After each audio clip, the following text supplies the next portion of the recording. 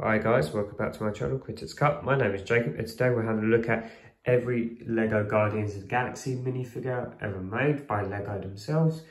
You can see here we got the newest batch of minifigures from 2024 all the way back to 2014, so a decade ago. You can see there on the left, got the original, and then everything that released in between. If you like this video and want to see more minifigure comparisons of LEGO Marvel minifigures, make sure you like and subscribe. I'll be doing other comparison videos in the near future for upcoming future LEGO sets as well. You can let me know in the comment section which ones are your favourites, like list your top 5, which you think are the best. Here we have the 2014 Guardians of the Galaxy minifigures. On the right you can see the original 5 members with Groot in the back there. And then on the left you've got all the side characters that they did for the original wave. Now this wave was very good. There was a lot of new molds and a lot of really unique prints they did for this theme when it released 2014. Now bear in mind, this theme also got 3 sets. Now most MCU films these days, unless it's an Avengers film or Iron Man or Captain America, they only tend to get 1, maybe 2 sets.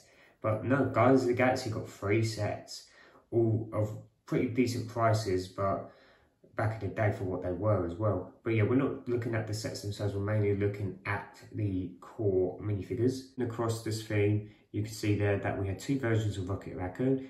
The red one in the Ravager outfit was from a polybag, which came with a little brick-built pot of Groot. So we have 2 versions of Groot of various sizes. And we have 2 very unique versions of Star-Lord that both look excellent. And then on the left, Nova Corps officer, who unfortunately isn't a named character.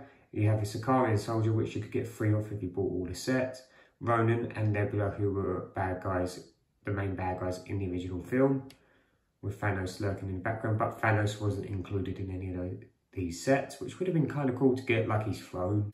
So here we have the brick-built version of Groot. I've just gone into detail in a separate Groot buildable character / minifigure comparison video, which you can check out, that came out a few weeks ago now. And then here we have a polybag build for a potted Groot. As you can see, this is made up of 3 simple pieces. As I said before, if you want to see all the Guardians of the Galaxy individually, all compared, I've made YouTube shorts on all of them in the past. These 2 minifigures were definitely really cool. So as I was saying earlier, 2014 Guardians of the Galaxy, LEGO put a lot of effort into these minifigures and the sets in general. Like there's 2 unique new molded pieces that were brand new at the time and released specifically for Rocket Raccoon. You had the tail piece, which they continue to use to this day. Removing the head mold, you had the shoulder pad piece like molded in with the actual figure itself. It was really interesting. A lot of people said it was a bit bulky, but I think for the original set it kind of works. And then the Ravager one on the left was from a Toys R Us exclusive poly bag that you could only get in stores. Versions of Star-Lord that were included in the 2014 wave. You can see it came with the new moulded blasters in dark grey, which they later recoloured, I'll show later.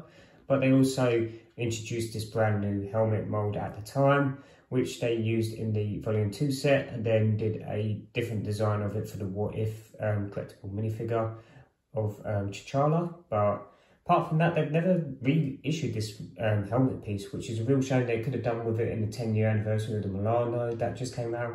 Would have been really cool to get it there. And for some reason, there's also a helmet set that came out last year based on this without the hair, but they didn't reintroduce it as a minifigure part, which is, I guess, kind of standard for the LEGO helmet line, where they don't seem to have the minifigure corresponding helmet with the actual set, like the Bush Leia minifigure. Also in this wave, we got 2 more new moulded pieces, well 3 actually. So we had the silver ball piece, which is the Power Stone hidden inside. You've also got this really cool headdress piece that they made from Ronan the Accuser, who they actually just re-released this year, but you can see it's 1 whole mould shoulder pad piece. It's very cool. And then also as well for the Nova Corps officer, which I wish we got some name versions of these guys, like John C. Reilly's character and Glenn Close. But you can see how cool the helmet is for that.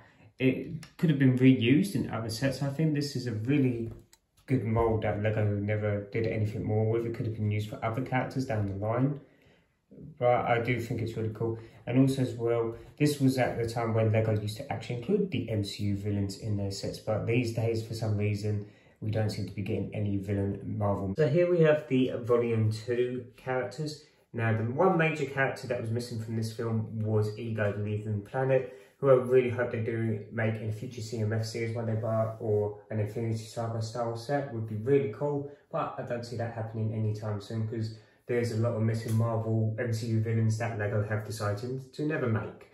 Now, what's also interesting about this year is that it was the only Guardians of the Galaxy Mighty Micro set, so you've got Star-Lord and Nebula, two pretty interesting minifigures, and one of the only 2 times we've had comic versions, I suppose, of the Guardians of the Galaxy. All the others have been MCU based, which is really interesting.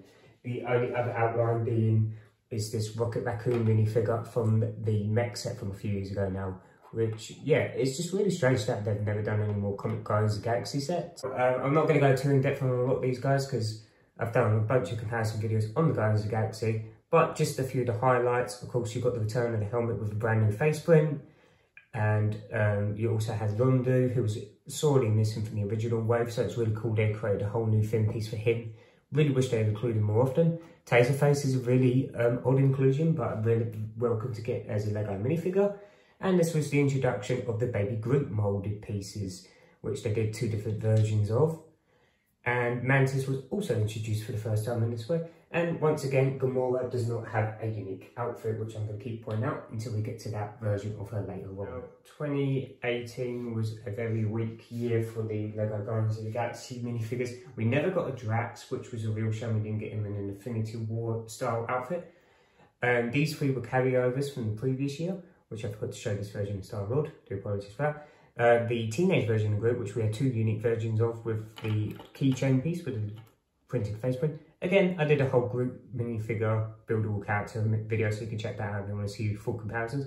But this is the best ever Gamora minifigure we have ever gotten, as she is no longer confined to a standard outfit that Star-Lord or Drax are wearing, which is really cool. But yeah, this is a very disappointing lineup for the Guardians of the Galaxy. In 2019, again, it was another lacklustre year. Well, since most of the Guardians of the Galaxy have been blipped away, we have just a new version of Rocket Raccoon with silver shoulder pads and Nebula, both wearing the Avengers Quantum Realm suits, which all those minifigures had in that year, because Marvel didn't want any spoilers getting out about the film. But yeah, 2019 was a pretty weak year. So the Guardians of the Galaxy made a return in sets with the release of the Benatar, but they only included 3 or 4 of the Guardians of the Galaxy. It didn't include Drax or Gamora. Gamora did release it in a CMF, but this is the What If version that came out in 2021 as well. It was a great year, 2021, for LEGO Marvel fans. And then you also have the What If T'Challa became Star-Lord, which is the only time LEGO have brought back since 2017 the Star-Lord helmet mold, even though it's a bit different on the top of the head. LEGO also in 2021 did their first LEGO Marvel Advent Calendar, which was a huge success for them, and they continued it every year since. And the following year, we've got one based on the MCU Guardians of the Galaxy Holiday Special, which is a really good little special on Disney Plus, where we got MCU versions of Drax and Gamora. So we finally got Drax back in some shape or form as a LEGO minifigure if you couldn't get him back in the day. And what's interesting as well, Nebula has more variants of minifigures than Drax, which is kind of crazy. But I guess she's been more prominent in the films because she was in the Endgame and stuff. But it's just a bit weird that Drax has barely had any minifigures. He does have the dancing Baby Groot on the front. And again, they continue with the recolours where we've got the sand green version of Drax, which people really disliked and people wish LEGO went back to the light grey, which we will circle to when we get to it. This version of Star-Lord has a different hairpiece and no door moulded boots. It's a lesser version of the same one we just looked at, but I thought I'd just include it here because it is a variant to a certain degree. Now, here we have what I like to call the Endgame effect, where all 5 Guardians of the Galaxy have the exact same outfits. This is again, like I say, one of our few times we've ever had a comic version of the Guardians of the Galaxy, because this is based on the comics, not an Infinity Saga branded set this mech. But we're moving him to one side. We got the young teen adult version of Groot, Adam Warlock with really terrific with leg printing and head print, just a really cool minifigure. We've got a Baby Rocket Raccoon mold, which is a reuse from LEGO Friends, unfortunately. They also improved, as you saw before, with the Rocket in brown. But yeah, Drax still continues with the controversial sand green headpiece as well.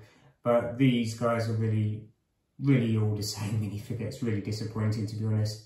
Again, no Gamora. So it's always Drax and Gamora getting emitted from all these waves, one or the other, or if not both, which is just a real shame in my opinion. And also no high evolutionary included in any of the Volume 3 sets.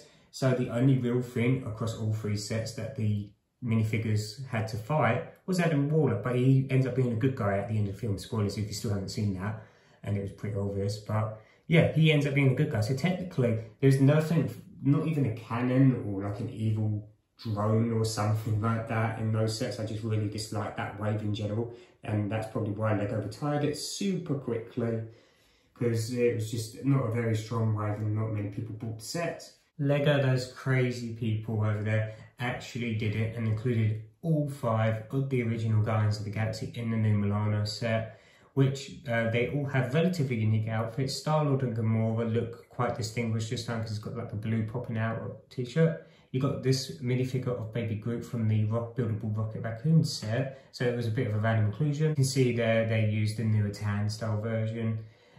These minifigures are really cool. Drax come back with his arm printing as well, considering the last time we got him, last couple of times actually, we didn't get any arm printing, which was a real letdown.